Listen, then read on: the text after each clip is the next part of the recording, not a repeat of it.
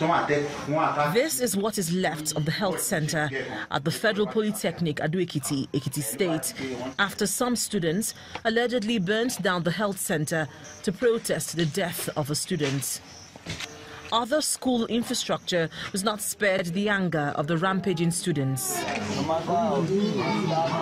The students are reported to have taken these actions after one of their own, Oluwafemi Vincent, a final year student in the Department of Estate Management, died after an illness.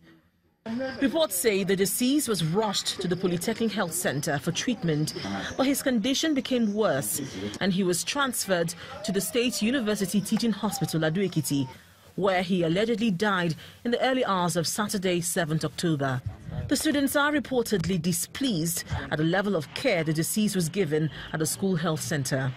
The president of a student union government condemns the attack. Sometimes students do complain that they will rush to a center and they will not attend to them on time. But the basic reason why such happened yesterday, because I was not even around. But by the time I got here yesterday, I've met a lot of students here destroying some things. Even though I have to call on, because when I think that me and my executive, we cannot control the situation again, we are trying to stop them that even though if anything happens, it's not for you to take the law into your hands. Even though we are nearly beaten here yesterday, they've even said this place ablaze twice. The rector of the institution denies the allegations raised by the students. The allegations that when they get there, they are not attended to, it is not true, because I myself make use of the health center. I go there many times unannounced, and if there had been lapses, I would have been able to see. Only one student died. That student died not in the health center, not in the teaching hospital, but in an unknown destination. The boy was brought into the health center on Friday morning, seriously ill.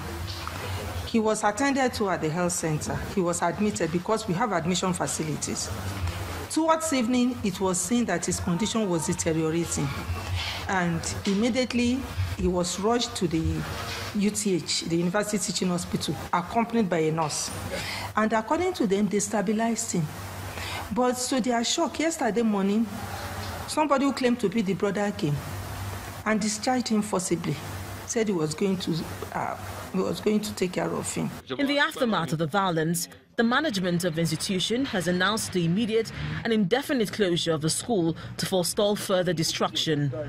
The school authority has also inaugurated a panel of inquiry to ascertain the course of the protest and extent of the destruction of school property.